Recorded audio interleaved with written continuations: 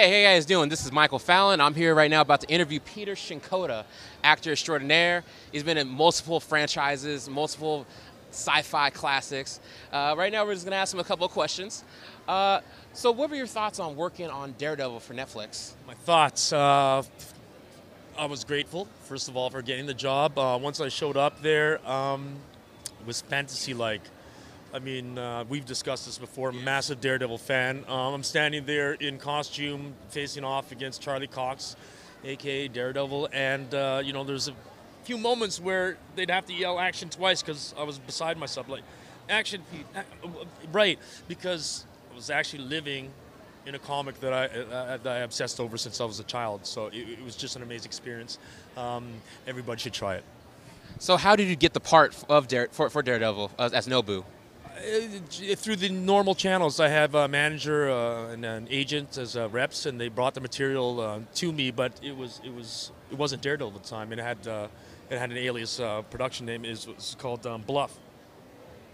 And after reading the material, I concluded to myself that it was you know, the Wesley character talking to Foggy Nelson and to Matt Murdock. Yeah. And I put it together, and I also had known that just a couple months before, Marvel had signed a 5 TV show deal with Netflix. So, you know, through deliberation, I found out it was Daredevil, and I was very excited. So I read for it 3 times on tape, and they were submitted to New York, but they're all different roles. And eventually, I was hired, and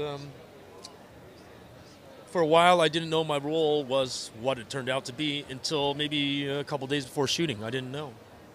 So I was kind of in the dark. As you know, Marvel is very secretive about their productions, and that carries on through the cast. I mean, a lot of the cast do not even get full scripts.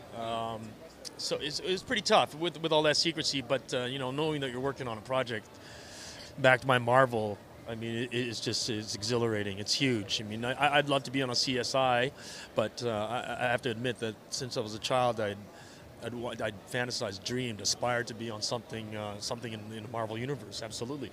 But of course, as a kid, they weren't coming out that much. There weren't that many superhero shows other than, you know, the live-action Hulk or the Spider-Mans from the 70s. Yeah. But certainly in my imagination, in my fantasy imagination, yeah, I would come to Hollywood and I would get to work on a superhero show. Things have turned out well. I'm very appreciative to be in the place that I am in my career.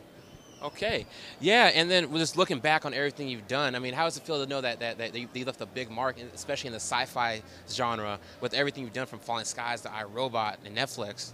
I feel that you know, I'm fortunate to have all that work, but again, being who I am, Asian, a lot of the time it's not about my you know, great ability as an actor. It's about where I fit in and what genres and what stories. So it turns out, as an Asian male, I'm always going to be you know, there'll be I'll always be favored to work in those genres, sci-fi, superhero genres, anything to do with the future. So it turns out that, yeah, I get cast in a lot of these kinds of shows, and I love it. Being, you know, I think the superhero genre and action thriller genre is my favorite genre since I was a child. Of course, I want to go out and do a Shakespeare and win an Emmy or something, but definitely, I would gravitate towards this kind of material, and I'm happy to contribute to a lot of it. So, I mean, it gives me the opportunity to come out and meet all these amazing people at the cons, which is, you know, it's a favorite thing of mine to do since I was a kid. I've been going to cons in little custodial closets in Montreal since the 80s. So I love being here. If I wasn't here, I'd be probably watching Blade Runner for the 30th time, you know, at home right now. Plus so the sequel coming out next year. Denis Villeneuve from Montreal. I would love to be in Blade Runner sequel. There's still time. Yeah. You know what? I should write to him. Basically. I should write to him. It's the future. It's robotic. Yeah. I'm in the sci-fi world already.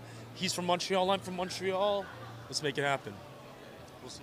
Thank you, Peter. We appreciate your time and everything. I love talking to you, Mike, on social media here, or you know. Peter's one of the most genuine people I've ever met in the industry, and he doesn't know me too well.